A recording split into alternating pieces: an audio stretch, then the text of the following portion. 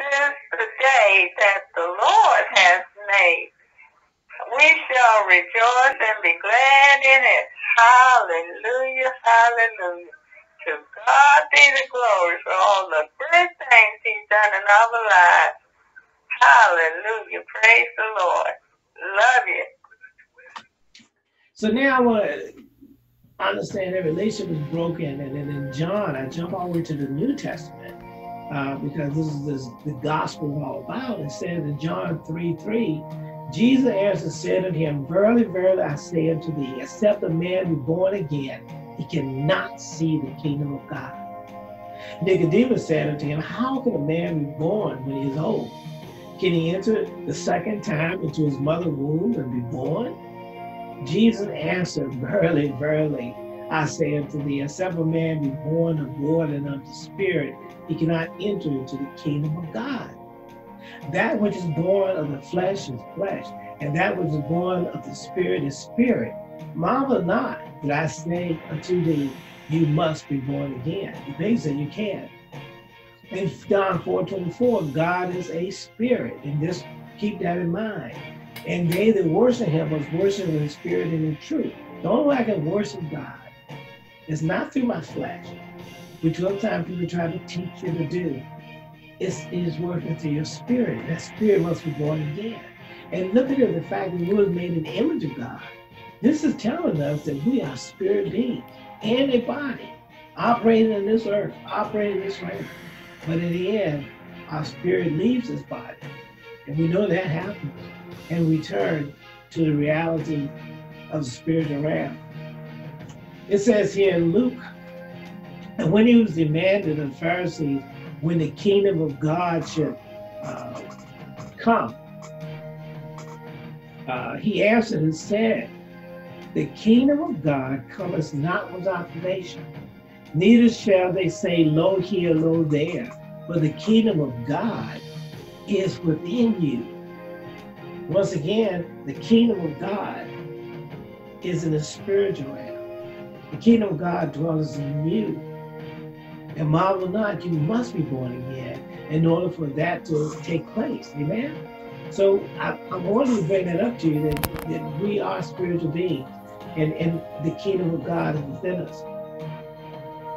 And it says here in 1 Peter 2:21, For even hereunto were you called, because Christ also suffered for us, leaving us an example that you should follow his steps.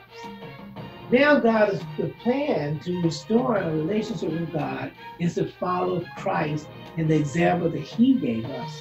And if we go by that, then we can sit there and start operating according to his will. Jesus is our example. And never let people try to say, well, whatever Jesus gave was the Old Testament. I'm telling you, is what Jesus gave us is what is most important, which is where the examples resides in, following him and knowing that if we do what he does, then our relationship with God the Father is also going to be intact and restored. And remember, prior to the Old Testament, I mean, and you please go back and read for yourself, but I hear a lot of people call God the Father. They call him God, they call him Almighty God, they were fearful of him. And see, parents, you're not fearful of your parents, you respect your parents. And if you know that if you do something wrong, there's a wrath that comes, but you're not operating in a relationship of fear, but a relationship of love and fellowship and dependence of a parent. And that's what I'm saying is that Christ brought to the table is to follow his example so that we'll be restored to the Father, a loving parent that we can go to boldly in a time of need. That's what you do in your real life. That's what you do in your real time. Amen? You know, in John 10, verse 22, I read the 22 to 30 here, it says, And it was at Jerusalem, the feast of the dedication, and it was winter. And Jesus walked in the temple in Solomon's porch. Then came the Jews round about him and said unto him, How long dost thou make us to doubt?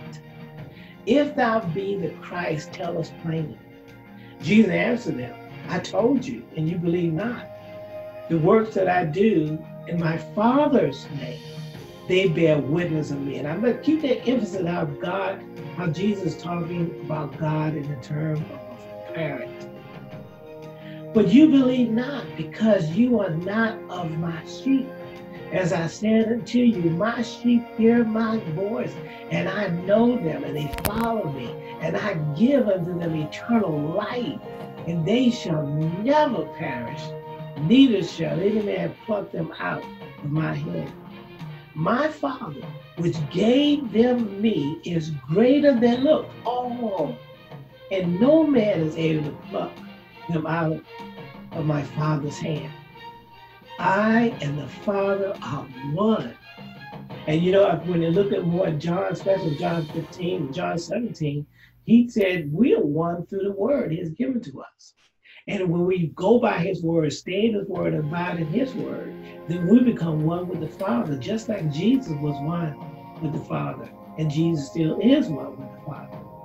You see in verse 31, then the Jews took up stones again to stone him. Jesus answered them, many good works have I showed you from my Father. Of which of those works do ye stone me?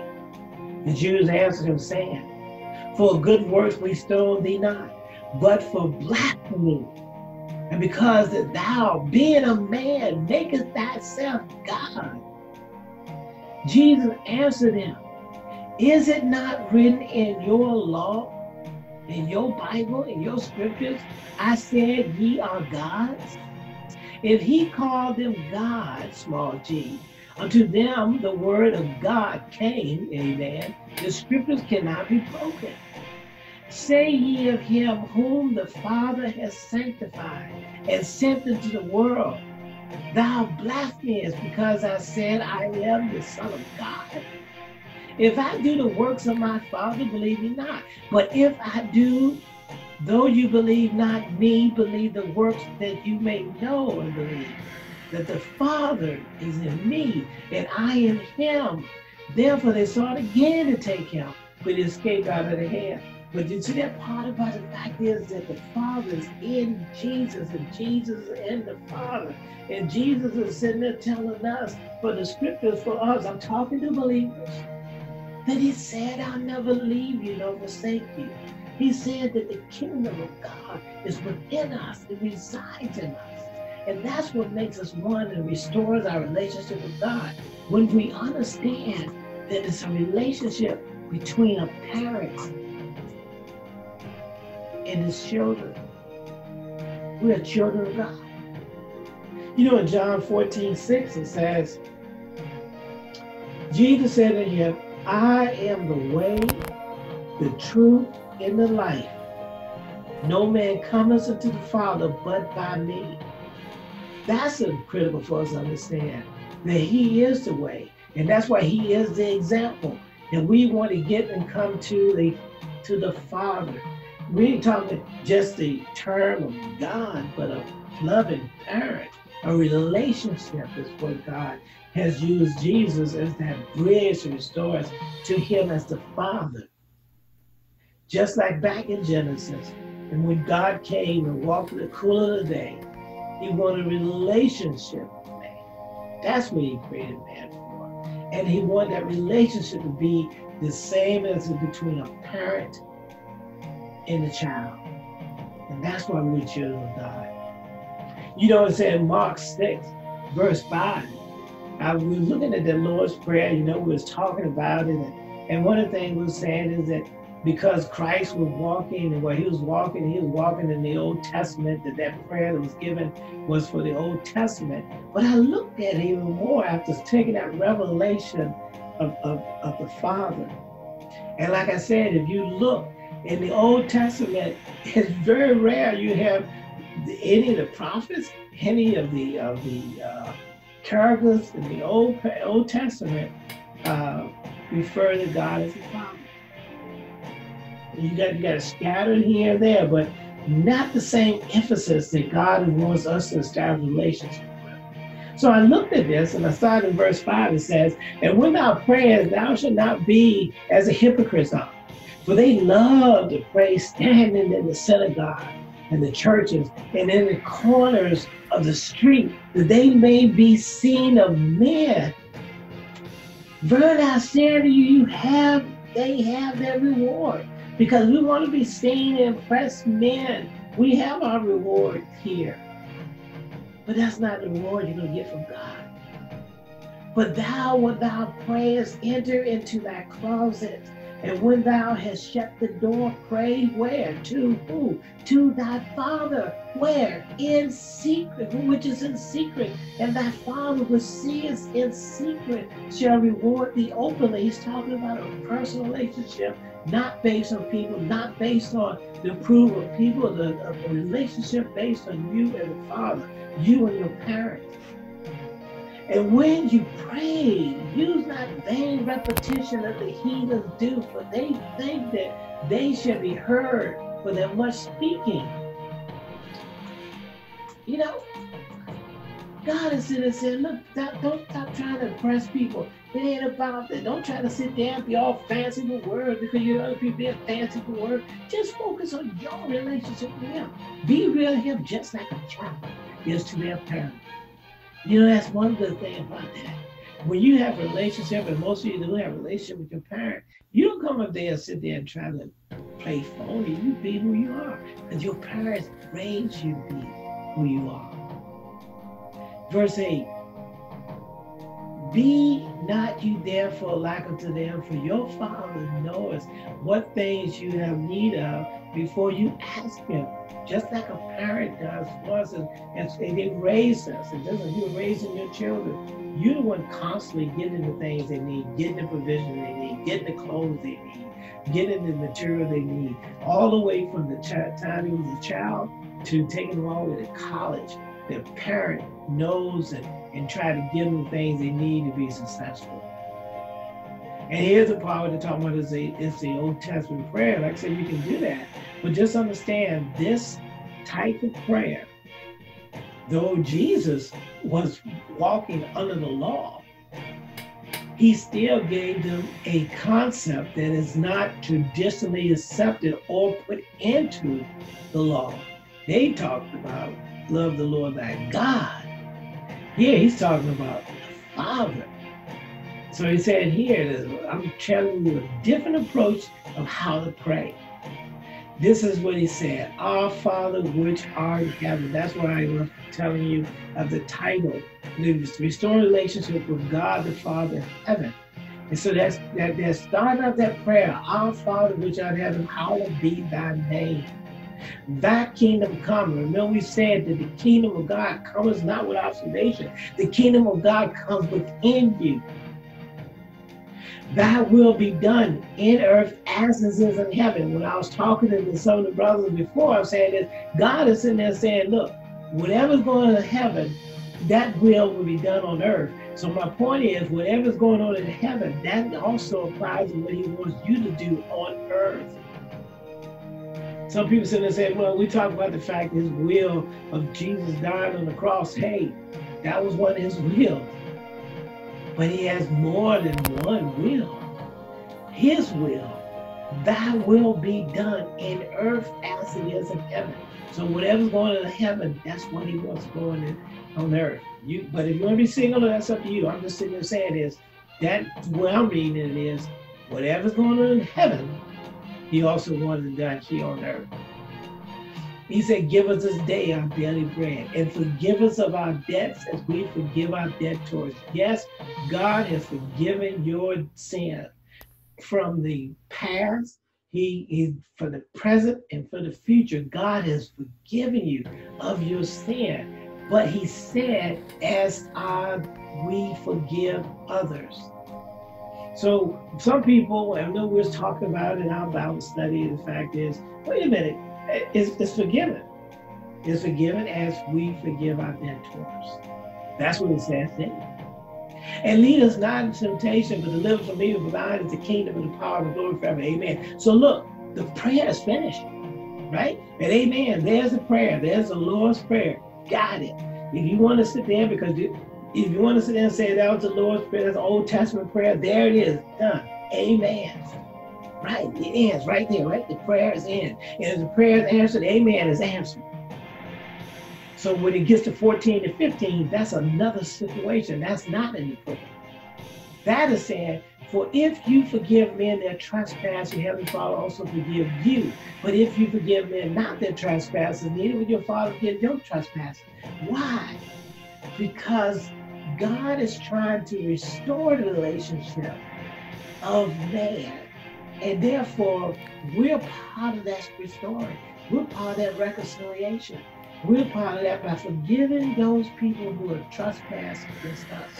Same way we want others to forgive us, we want to forgive others. And the same reason we want to have a relationship with God, we forgive because we want our relationship to be maintained with God. So it's about a relationship. You want to keep that relationship, forgive others, just so that He can forgive you. If you did something wrong, it's not that I forgave you, past, present, and future. I don't even see that in the scripture. All I say is He forgive you of your sin. Got it. When you came into the body of Christ, any sin you transgressed, those were forgiven. Knowing us, and that goes with me and anybody else, the things we have done this the day and the things we will do in the future, the provision of the blood of Christ is to forgive us of those sins too. But it doesn't mean we don't sit there and not say to the Father, forgive me for what I did. Same thing you have in a relationship with your child. Same thing in a relationship with your wife. If you did something wrong with them, to them, they're supposed to forgive you, but you gotta ask for it. And until you ask, until you repent for it, there's a relationship broken between the child and the parent, between the husband and the wife. You don't sit there and say, well, you're my wife, you must forgive me. She wants to hear you say sorry. Tell her you're sorry. God is saying the same thing. If you did something wrong, you just got to at least approach Him and say, thank you, Father, forgive me for my sin, which I did today. Because I know you already got the blood covered for it, but let me make sure I let you know what had happened and that I repented from that. And how often you will ask for forgiveness, or how often God forgive you? Well, the Bible said, Jesus said, seven times 70, 490 times a day. So obviously, the provision is set for us to be forgiven. It just said ask. If you don't, that's up to you. I'll ask. I'll sit there for me anyway, okay? He says in Ephesians chapter 2:13, but now in Christ Jesus, you who sometimes were far off are made nigh by the blood of Christ. For He is our peace, who has made both one. See that one? That's why I'm saying that racism and all this stuff. He wants us to be one, and has broken down the middle wall of partition between us, having abolished in His flesh the enmity, even the law of commandments contained in ordinance, for to make in Himself entwine one new man, so making peace, and that He might reconcile both unto God in one body by the cross, having slain the enmity thereby, and came and preached peace to you which were far off, and to them that are near. For through Him we both have access by one Spirit, where unto the Father. That's the relationship I was getting the fact is that restoring unto the Father. And like I said, I didn't see that in the Old Testament, but I see that here. The scriptures is talking about a relationship of a parent and his children. God is our Heavenly Father. God is the one that wants to be our parent and never leave us or forsake us. God is recognizing our fault, just like a child.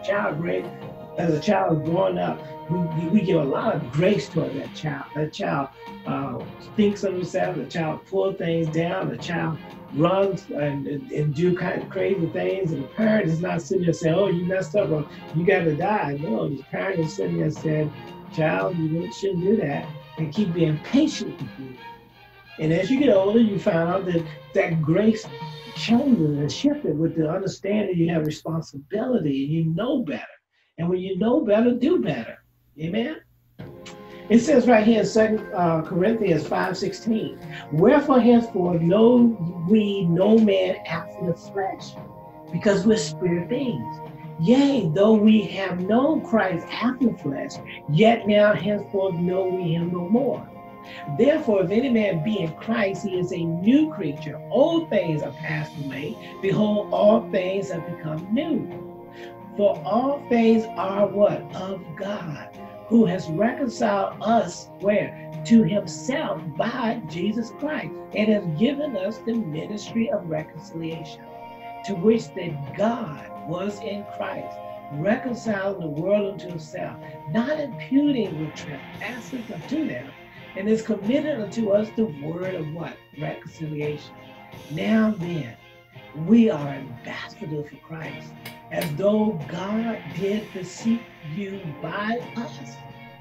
We pray you in Christ's stead, that you be reconciled to who? God.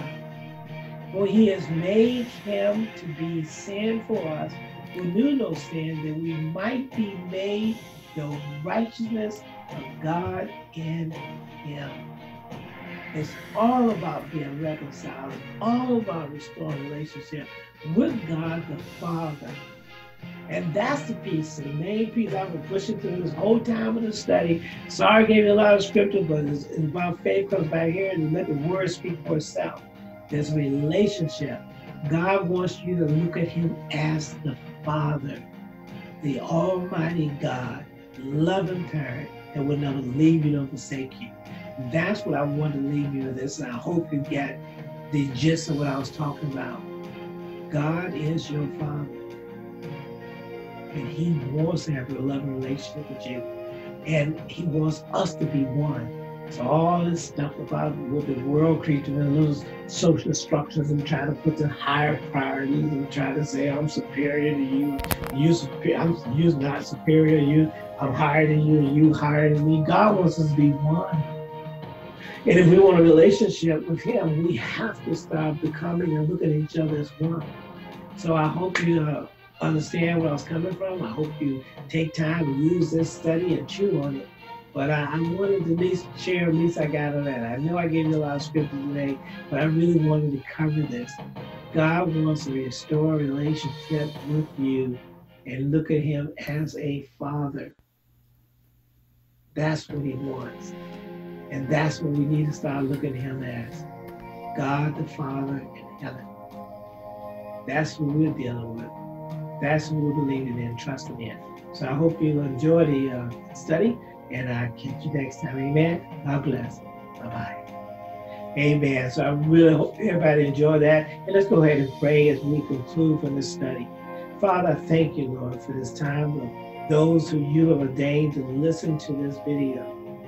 And I know you know who we're supposed to listen. And I know that who you're supposed to reach. And if it's just reaching me, God bless and thank you, Father, for giving the understanding that you are my Father which art in heaven. And I thank you that you never leave me or forsake me. And I thank you never leave or forsake those who listen, take time to study this word and listen to this video. Father, I thank you that I continue to review those type of things that give me understanding of your word and your will for my life and for the life of the believer and for the life of the world. I thank you. I give you the praise and glory in Jesus' name. Amen. Amen. Amen.